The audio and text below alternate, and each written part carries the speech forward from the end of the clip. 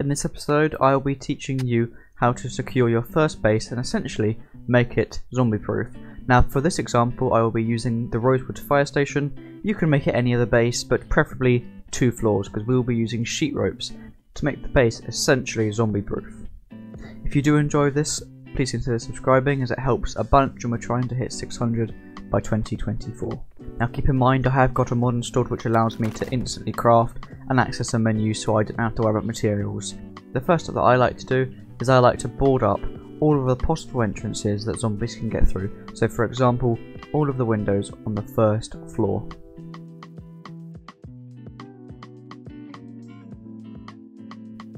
Then on the inside I like to make sort of airlocks, so if zombies do breach the first door, they're stuck in there and they have to then breach through another door. It gives you just extra layers of defense to help improve the base, as this first floor is not necessarily where all your loot is going to be. Your loot is going to be on the top floor, which is safe and completely zombie proof.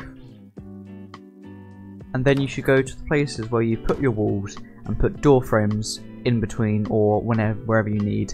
Next, go back through and completely build the walls, preferably as high level as you can. So try to get that carpentry skill as high as you can, so you can create those level 3 walls, because those are the most safe and secure and well made. And now go back through and put all the doors down. Now obviously you can do this in any order. You can make door frames right at the start and work from there. This is just the way that I've done it, but obviously you can do it your own way. Now obviously you'd like to make a perimeter wall so you can come out of your front door safely. So now this is a bit excessive and you do not need this big of an outer perimeter. However, this is something that you can do, preferably at the start when you're just starting off or you're new to the game. Make a small little perimeter out of log walls or just regular walls. You don't need massive amounts. Now if you can, try keep every exterior wall in the building inside the compound. So as you can see here on the screen, I finished the log wall to the right of the window, so zombies can't go directly to the window. They have to go through the log wall first and then to the window. Next you're going to want to add a gate somewhere that's reasonable and sensible. So over here I put it in the driveway to the fire station.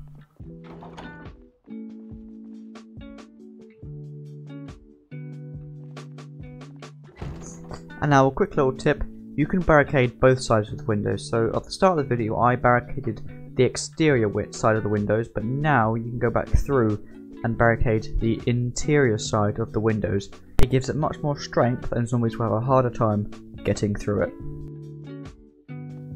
Now for example on this base we do have the big 2 garage doors. It's your choice whether or not to keep them, because if you have a sledgehammer you can destroy them. Now for this I like to keep it because I like to drive my vehicles inside the fire station. However, if you want to keep them outside, that is perfectly fine, and you can just destroy these and get much more security, as you can build a wall straight across. Now here comes the fun part and the thing that will make this second floor completely zombie proof. So the magic to this is sheet ropes. So now I go downstairs and I kind of visualize where, if I place a sheet rope there, where it will come down. So as you can see how I'm running through what we've done so far, and I realise it's going to come down in this office area. So I quickly destroy all this.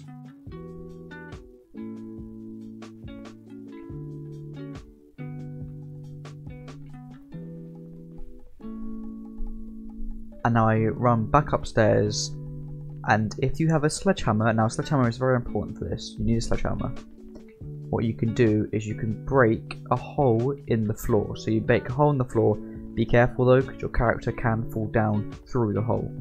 So as you can see here, I try and centralize the middle of the room, and now if I use my sledgehammer and break a hole through the floor, this is where the sheet rope will come down. Now if you build a wooden wall frame next to it, now if you right click on the wall frame and you click level 3 window, now if you craft a sheet rope you can place one on the window, as you see I've done here, and now look, you can climb up and down completely safe. However, we want to make this completely safe, because once you start climbing down you have to go all the way down. So I quickly barricaded those windows up so you have a bit more security in case zombies break through on the first floor. However, I always like to be double safe. So, as you can see here now, I create some wooden walls. And I once again create a airlock similar to what I'd done earlier, so zombies won't be able to directly come straight through. Next, take a look around at your base and see if there are any weak points. Now, for example, in this base that I've got right now, these windows alongside here are very, very dangerous because zombies can basically go straight through though and bypass that airlock, because they can go through this window I'm barricading now, into the classroom, and then to the windows just a bit further down the hallway and jump through there. So I barricade this up, and you should do the same if you see any vulnerabilities. Next, I continue to look at vulnerabilities, and I see that this window here is a big vulnerability because it's just one window from me and this door, which is basically an interior door leading to the main hub of the first floor. So I barricaded that door up just for a little bit extra protection, and if you really want to, you can add a little airlock around that door. Next, you see me barricading these windows, as this is obviously a vulnerability in case you are in there and zombies can just break straight through the glass. However, if you want to, you can just open up this entire area, as you can see me doing here.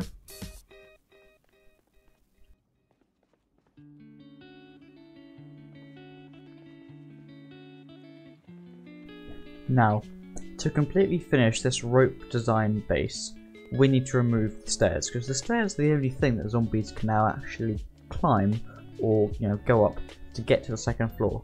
However, please make sure to double check that you have correctly done the sheet rope, because if you have not, you will have a hard time once you've broken those stairs getting back up if that sheet rope cannot be used. So go and double check quickly and then break the stairs. Now, once you've done this, you are the only thing that can get up and down or up into that second floor, which means that you are completely safe up there.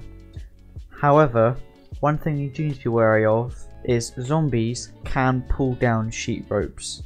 Now, that is a big problem. So what I like to do is I like to have 3 sheet rope like drop downs around the base, just for that added security, because if one goes down and you only have one, you're stuck up there unless you want to literally drop yourself down into a zombie pit. So I go around the base and I find suitable spots where I think that I can also build an airlock and safely secure a drop down. And here I actually realised that you can place them on fences, which I did not know. So you learn something new every day. However, I did find that the one I put on the fence did seem to tend to glitch out.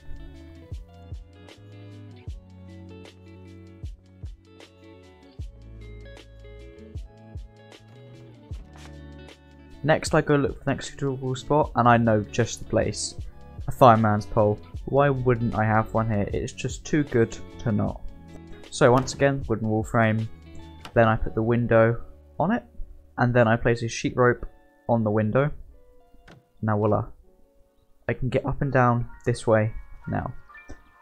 Then I destroy the pole with the sledgehammer that I have, and now obviously I realise a bit of vulnerability here, so I build once again an airlock, because airlocks are your best friend. Use them as much as possible, because they're just another layer between you and the zombies wanting to eat you.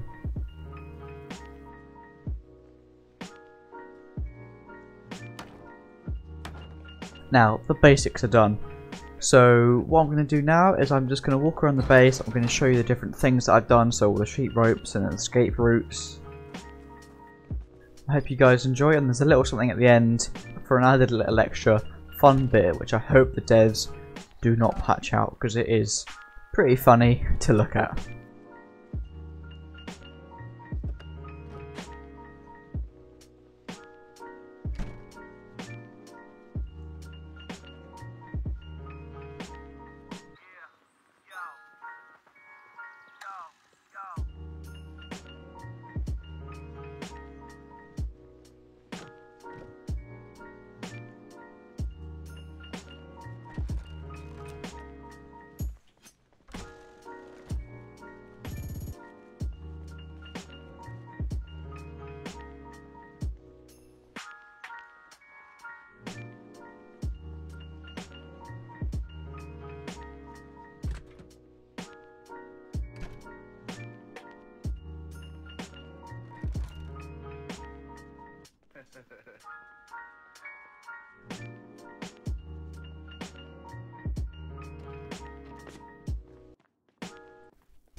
Did you know that if you destroy all of the walls and everything supporting the structure, it will not fall down and you will have a literal sky base?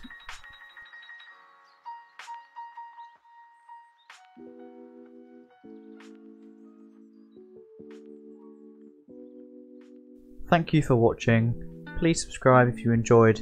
See you next time. Bye.